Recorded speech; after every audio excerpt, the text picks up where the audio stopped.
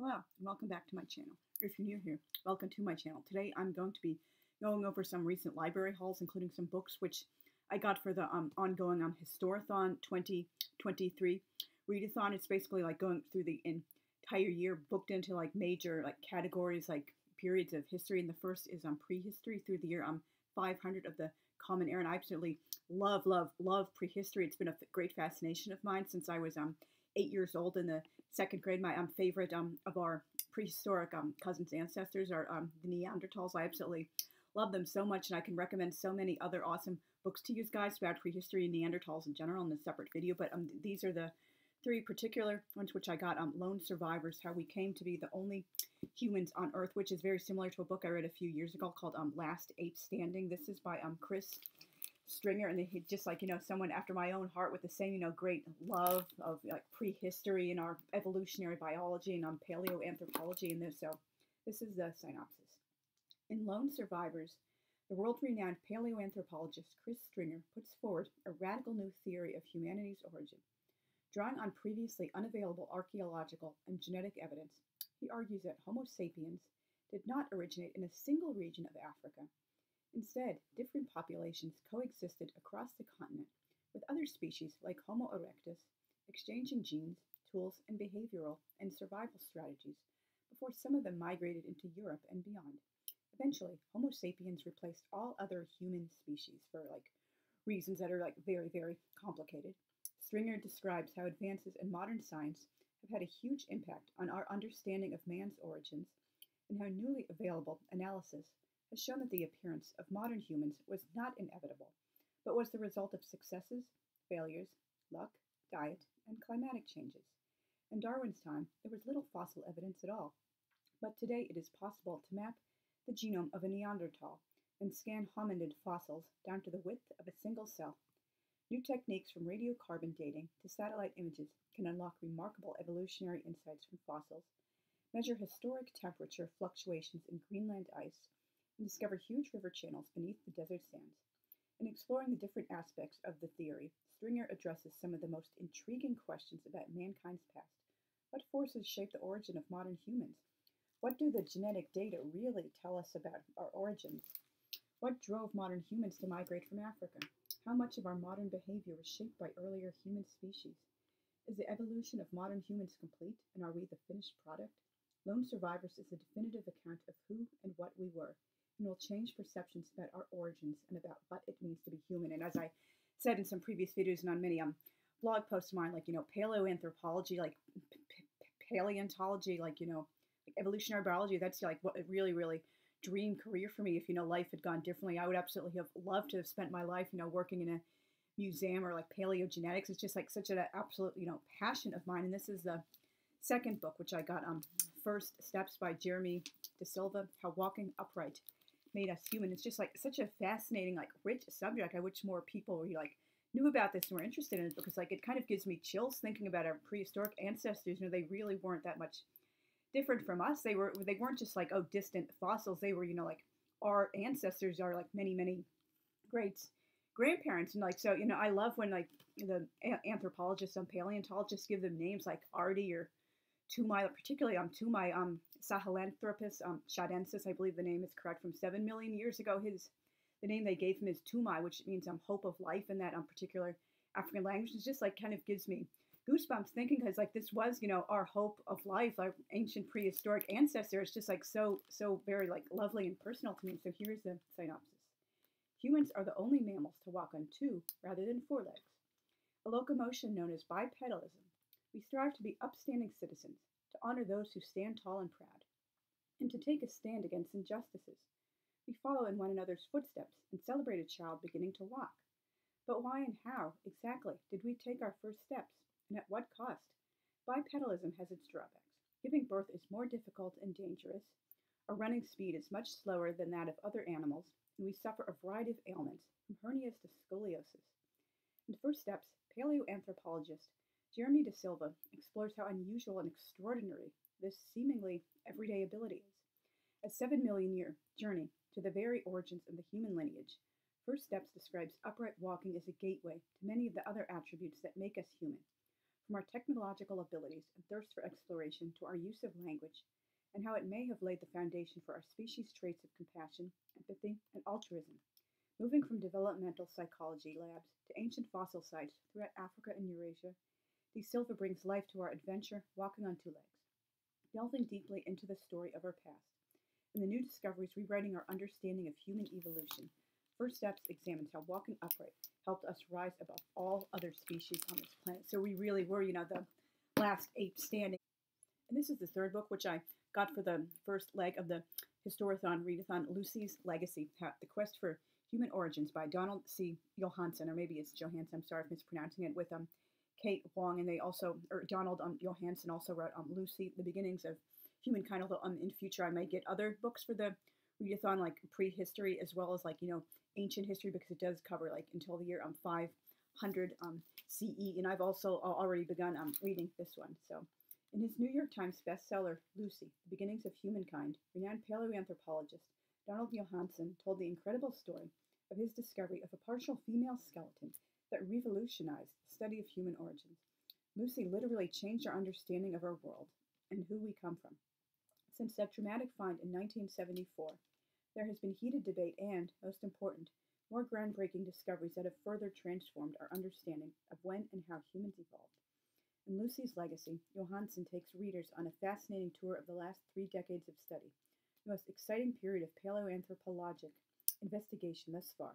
In that time, Johanson and his colleagues have uncovered a total of 363 specimens of Australopithecus afarensis, Lucy's species, transitional creature between apes and humans, spanning 400,000 years. As a result, we now have a unique fossil record of one branch of our family tree, that family being humanity, a tree that is believed to date back a staggering 7 million years, all the way back to our ancestor Tumai, whose name again means hope of life, which is so absolutely beautiful. Focusing on dramatic new fossil finds and breakthrough advances in DNA research, Johanson provides the latest answers that post-Lucy paleoanthropologists are finding to questions such as, how did Homo sapiens evolve? When and where did our species originate? What separates hominids from the apes? What was the nature of Neanderthal and modern human encounters? What mysteries about human evolution remain to be solved? Donald Johanson is a passionate guide on an extraordinary journey from the ancient landscape of Hadar, Ethiopia, where Lucy was unearthed and where many other exciting fossil discoveries have since been made, to a seaside cave in South Africa that once sheltered early members of our own species, and many other significant sites. 35 years after Lucy, Johanson continues to enthusiastically probe the origins of our species and what it means to be human. Now, these are my other library hauls, which I'm going to try to get through quickly. They're not related to the Historathon, but I just thought it would, combine them all into one video. This is 100 Saturdays. Stella Levi and the Search for a Lost World by Michael Frank. Artwork by Myra Coleman, or Myra Coleman. I'm sorry, I'm mispronouncing her name. And I thought this was interesting because it's, about Sephardic Jewry, back in Greece. Many people are, unfortunately, they just only know about Eastern and Central European Jewish history and communities, if they know anything at all about, our people. But this is there was a whole wide, whether there is a whole wide world beyond like Russia, Poland, Germany and France, just so many places around the world. And it's just unfortunate many people have this Ashkenazo-centric attitude. But so anyway, here's the synopsis. With nearly a century of life behind her, Stella Levi had never before spoken in detail about her past. Then she met Michael Frank. He came to her Greenwich Village apartment one Saturday afternoon to ask her a question about the Hudaria, the neighborhood in Rhodes where she'd grown up in a Jewish community that had thrived there for half a millennium. Neither of them could have known this was the first of 100 Saturdays, over the course of 6 years, that they would spend in each other's company. During these meetings, Stella traveled back in time to conjure what it felt like to come of age on this luminous, legendary island in the eastern Aegean, which the Italians began governing as an official possession in 1923, transformed over the next 2 decades, till the Germans seized control in September 1943. The following July, they rounded up all 1,650 residents of the Hudaria and sent them first by boat and then by train to Auschwitz on what was the longest journey, measured by both time and distance, of any of the deportations. 90% of them were murdered upon arrival. Stella was born into the mysterious world of Jewish Rhodes, witnessed its destruction, and lived to tell the tale. Probing and courageous, elegant and sly, she is a modern-day Scheherazade, whose stories reveal what it was like to be formed by an extraordinary place in an extraordinary time, and to construct a life after that place has vanished. 100 Saturdays is a portrait of one of the last survivors, drawn at nearly the last possible moment. It is also an account of a tender and transformative friendship that develops between storyteller and listener as they explore the fundamental mystery of what it means to collect, share, and interpret the deepest truths of a life deeply lived. I'm really looking forward to this. If I ever have enough clout and visibility and popularity on BookTube, I would love to host a readathon in May for Jewish American Heritage Month. Like, that probably won't happen for years if it happens at all, but you can dream anyway. And so this one I kind of already DNF'd it. I'm not really sure I'll get back to it. It was just like so boring. It didn't draw me in. It's like way more telling and showing than like, oh, this happened, then that happened. Like summary of a dialogue, like no real active scenes. It's just like kind of like boring. And I have like many thoughts about people who feel like historical fiction has to be about real people, and this like really, really disappointed me. But I've been told like his other books are good. And this is by Colm Toibin. I'm sorry if I'm mispronouncing it. I'm not perfect at Irish pronunciation. The Magician, which is about the novelist and Nobel Prize winner Thomas Mann, and this is like from one of today's most brilliant and beloved novelists, a dazzling epic family saga set across a half century. It didn't really feel epic to me. It just felt, kind of dull and detached, not really getting into like a deep perspective. If anyone, it's just like, oh, this happened, then that happened. I hate that trend like so much in like historical writing these days. I should do a whole other video about that. Colm Toibin's spectacular new novel opens in a provincial German city at the turn of the 20th century, where a boy, Thomas Mann, grows up with a conservative father, bound by propriety, and a Brazilian mother, alluring and unpredictable. Young Mann hides his artistic aspirations from his father and his homosexual desires from everyone. He is infatuated with the son of one of the richest, most cultured Jewish families in München and marries the daughter. He and Katja have 6 children. In the novel Budenbrooks, he writes about his own family. On a holiday in Italy, he longs for a boy he sees on a beach and writes the novella Death in Venice. When Katja spends 6 months in a sanitarium, he writes The Magic Mountain. He is the most successful novelist of his time, winner of the Nobel Prize in Literature, a public man whose private life remains secret. He is expected to lead the condemnation of Hitler, whom he underestimates. His oldest daughter and son, leaders of Bohemianism and of the anti-Nazi movement, share lovers. In 1933, the Manns flee Germany for Switzerland, France, and ultimately America, living first in Princeton, New Jersey, and then in Los Angeles. In a stunning marriage of research and imagination, Toibin explores the heart and mind of a writer whose gift is unparalleled, and whose life is riven by a need to belong and the anguish of illicit desire. The Magician is an intimate, astonishingly complex portrait of Mann, his magnificent wife Katja, and the times in which they lived. First World War, the rise of Hitler, World War II, the Civil War, the Cold War, and exile. This is a man and a family fiercely engaged by the world, profoundly flawed and unforgettable. As People magazine said about The Master, it's a delicate, mysterious process, this act of creation, fraught with psychological tension, and Toibin captures it beautifully. And I've heard some people also complaining he has Mann, I don't know if this like really happened or not. I hope it didn't happen, like, feeling sexual desires for his own 13-year-old son. Like, that's freaking creepy. And if that didn't happen, you're like basically like slandering and libeling someone who's no longer around to defend himself, like a real person. I hate when these people do like, historical characters, like, oh, let's make this person gay without any evidence this really happened beyond like a couple of, rumors, but there's no like concrete proof. But oh, I just want to spice up the story and make this character seem more real for like the youngins these days. Like, just write what the character actually did. Like, if you should like invent things that make sense, like for example in my alternative history, I'm sorry if I'm getting off track, like there's just, in the Middle Ages, there's not a lot of documentary evidence for anything a lot of these people did beyond the major players. So you basically have like a lot of leeway to play around and like say, oh, maybe this person was like this, and so you can like go off on a whole like direction because like all is basically this person exists. This is who this person like married, like the family, etc., like that. But when these are people like well within the purview of like documented modern history, you have like a lot stronger like commitment to like do only what absolutely happened instead of like using a lot of imagination and creative license because we just like don't know. This is like so inexcusable if he really didn't like feel that way about his son. It's just like creepy. I'm almost finished with this book. I'm hoping to do a video about it. The Man Who Hated Women by Amy Sohn. Sex, Censorship, and Civil Liberties in the Gilded Age. It's about Anthony Comstock. Some of you might know about the Comstock Act, the Comstock laws.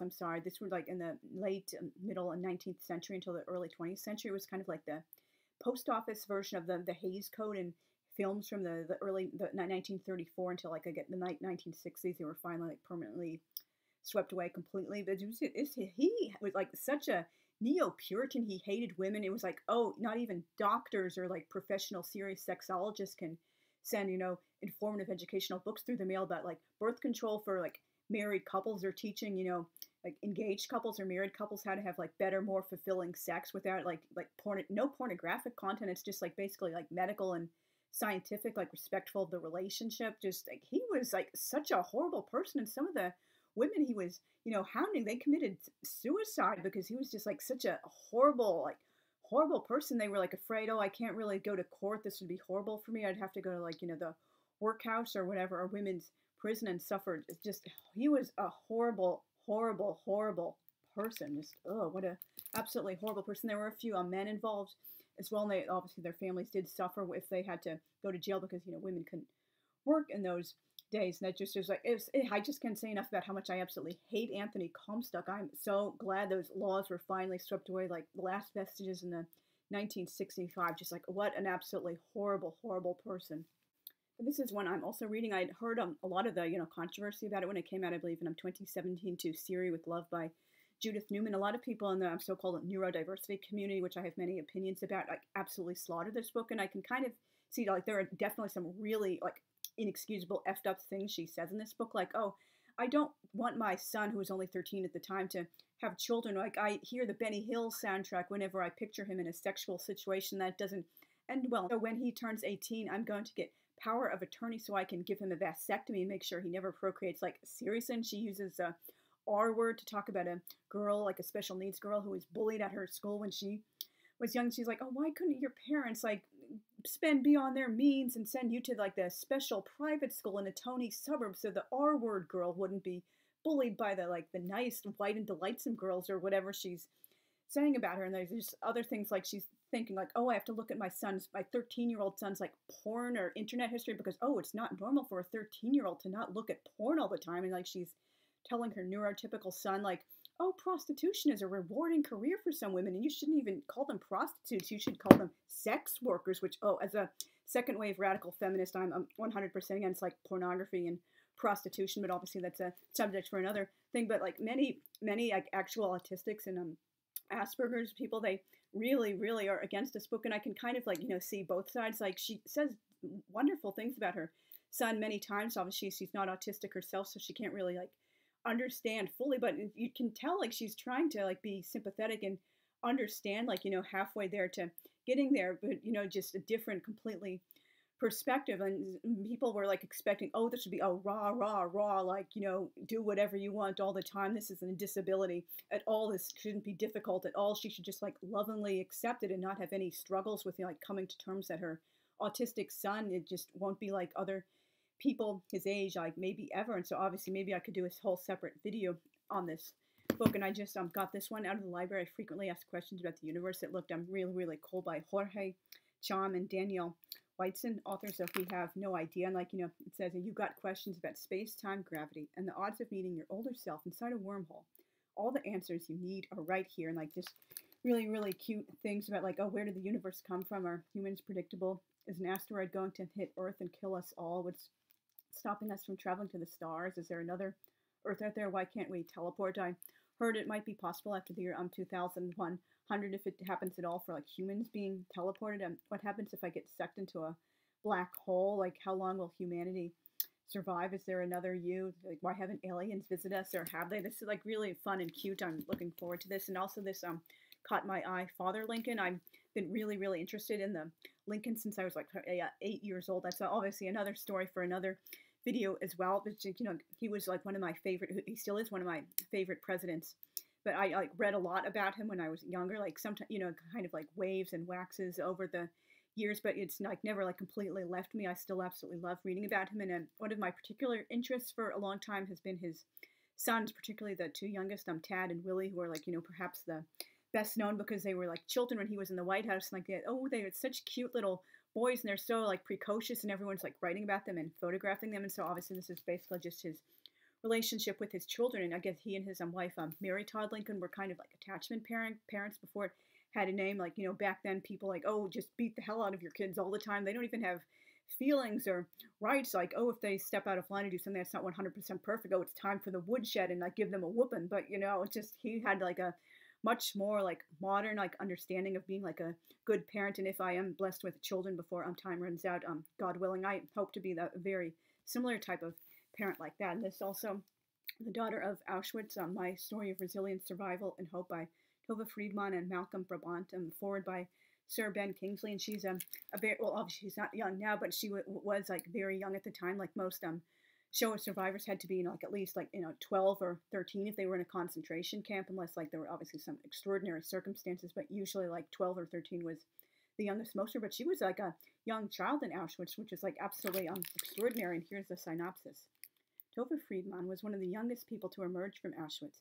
After surviving the liquidation of the Jewish ghetto in central Poland, where she lived as a toddler, Tova was 4 when she and her parents were sent to a Nazi labor camp. She was almost 6 when she and her mother were forced into a packed cattle truck and sent to Auschwitz II, also known as the Birkenau extermination camp, while her father was transported to Dachau. During 6 months of incarceration in Birkenau, Tova witnessed atrocities that she could never forget and experienced numerous escapes from death. She is one of a handful of Jews to have entered a gas chamber and lived to tell the tale. As Nazi killing squads roamed Birkenau before abandoning the camp in January 1945, Tova and her mother hid among corpses. After being liberated by the Russians, they made their way back to their hometown in Poland. Eventually, Tova's father tracked them down and the family was reunited. In The Daughter of Auschwitz, Tova immortalizes what she saw to keep the story of the Holocaust, the Shoah, alive at a time when it's in danger of fading from memory. She has used those memories that have shaped her life to honor the victims. Written with award-winning former war reporter Malcolm Brabant, this is an extremely important book. Brabant's meticulous research has helped Tova recall her experiences in searing detail.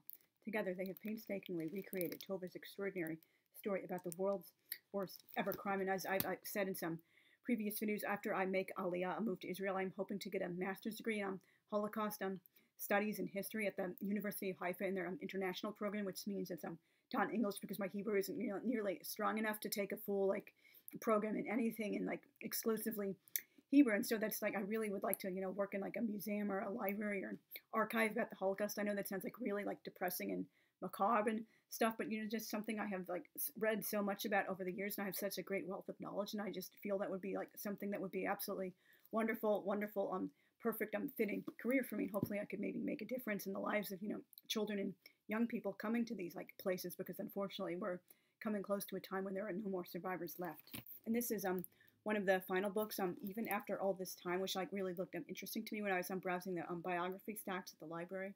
Story of Love, Revolution, and Leaving Iran by Afshineh Latifi. I'm sorry if I'm butchering the name. It's like also like a really weird typeface to render the name. And so this is a synopsis. Someday escaped the Iranian Revolution.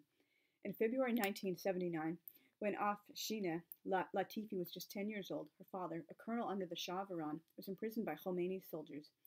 Afshineh and her 3 siblings were left in the care of their mother, who did everything in her power to free her husband from jail and who struggled to survive in a newly fundamentalist society that was openly hostile to women. In the torturous weeks and months that followed, Mrs. Latifi and her husband communicated by writing notes to each other on tiny squares of paper and bribing the guards to pass them back and forth.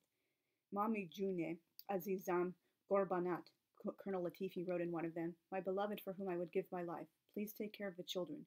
Do not worry about me. I am well." The situation continued to deteriorate, however. Both in and out of prison, Mrs. Latifi was verbally abused whenever she showed her uncovered head. Armed guards took to following her and the children everywhere, even to school. Turbaned men arrived in the middle of the night to search the house. In late May, Colonel Latifi was executed, shot with little fanfare on a prison rooftop, and the story begins. Fearing for the safety of her daughters, Mrs. Latifi made a heart-rending decision. She sent Afshineh and her sister, Afsaneh, abroad, knowing it might be years before she embraced them again, if ever. Even after all this time is an immigrant saga unlike any other. It is the story of a self-made man and the school teacher with whom he fell in love, of a family torn apart by war and violence, and of the 2 little girls who found themselves on their own in America, forced to become strong young women before they even had a childhood. It is also a testament to a mother and father who taught their children the true meaning of love, courage, and honor, and who gave them the inner strength they needed to achieve their dreams. And this is a little bit personal to me. Obviously, I'm not Iranian myself. I don't have any Persian heritage that I know of, but when I was growing up in the 80s and early 90s, my family was very close friends with an Iranian immigrant family who had also escaped from the revolution. I'm currently now friends. I reconnected with the boy who was my age on Facebook, because sister was a little younger than I was. Also very, very good friends with her, but you know, like this is like something personal because we like celebrated Iranian like and Muslim holidays with them, and so it's just like I grew up like loving their culture and being very familiar with, and that's one of many reasons because like you know I grew up in Albany, New York, which is like a very big Muslim population, so it never occurred to me to think, oh, all Muslims are evil and I should be afraid of them because like I just like grew up knowing them as my like friends and classmates and neighbors, and this is the final book which I got on The Rabbi's Cat by Joanne Sfar, which is like a graphic novel. It's like a story. I believe it's based on a folktale. And like here are some of the illustrations. Obviously, I absolutely love cats and Jewish history. Just like, and I really appreciate graphic novels. I discovered them in my young adult literature class, which I took in the autumn of 2011, and this is based in Algeria in the 1930s. Again, many people falsely believe Jews have only lived in like Central and Eastern and Western Europe, but no, like we've been all over the world. Like particularly like most Israelis now, I believe 80% are descended from people who were kicked out of Swana, like Southwest Asia and North Africa and the Middle East because of the ethnic cleansing of 850,000 Jews after the recreation of the state of Israel in 1948. And so this is just like from Algeria, which like had a huge Jewish community. I could like maybe do a whole other video. Like the populations of these places, like the Jewish population, just like shrank to almost nothing, with like a couple of notable exceptions after all the horrible ethnic cleansing. But anyway, I'm really looking forward to going through the story, particularly because of cats and Jewish history and all that other stuff. Thank you very much for listening. Please, if you've not already, please consider subscribing. I really do like see comments because that help me give motivation to go forward and like feel like I'm becoming actual friends with people. And my last 2 videos haven't had any comments, which makes me feel like I kind of like wasted my time doing those videos. So like really would help me to get my spirits up and like feel like an actual part of this booktube and authortube community if I start seeing like a lot of more regular comments. And if you haven't hit the notification bell so you can know when I upload new videos, and I will see you guys again very soon. Thanks for watching. Bye.